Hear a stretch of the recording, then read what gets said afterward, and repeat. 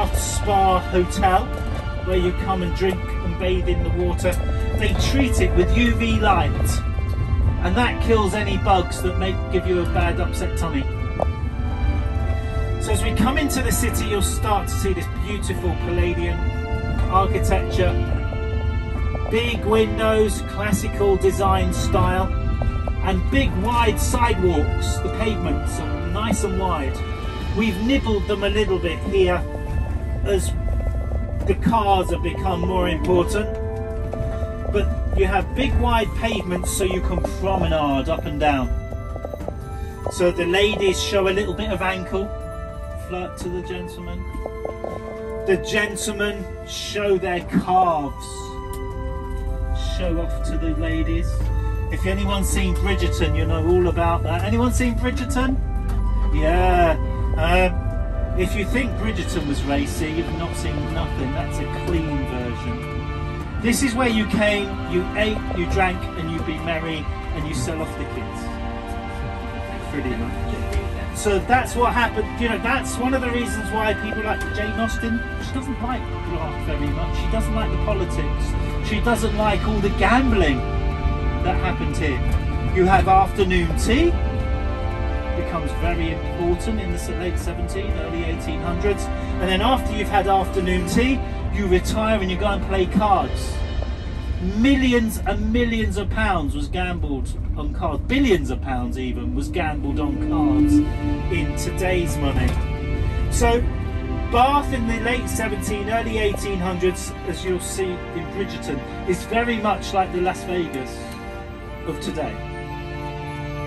You know, it's on that kind of path. It's very much a part of the social circuit that the upper middle classes and the upper classes in the summer, they leave London, they go to their big country houses, spend the summer in the big country houses, and they'll spend a week or two, maybe a bit more depending on how much money they had and their social status, then in places like Bath, socialising, going to the theatre, going to listen to music, arranging marriages to marry off the kids. Yeah, that all happened here. Those arranged marriages, and there were lots of them. So we're just coming into the city of Bath, and where we're going to park up, which is on something known as Bog Island, B-O-G, Bog Island. That's where everyone needs to be back. I'm back on Bog Island at 4:30, 16:30. That's where you need to be, back on the island. And we'll walk together into town. Some of you that have tickets for the baths will meet up a little bit later at 2:30, so you'll have time to go off and grab something to eat first.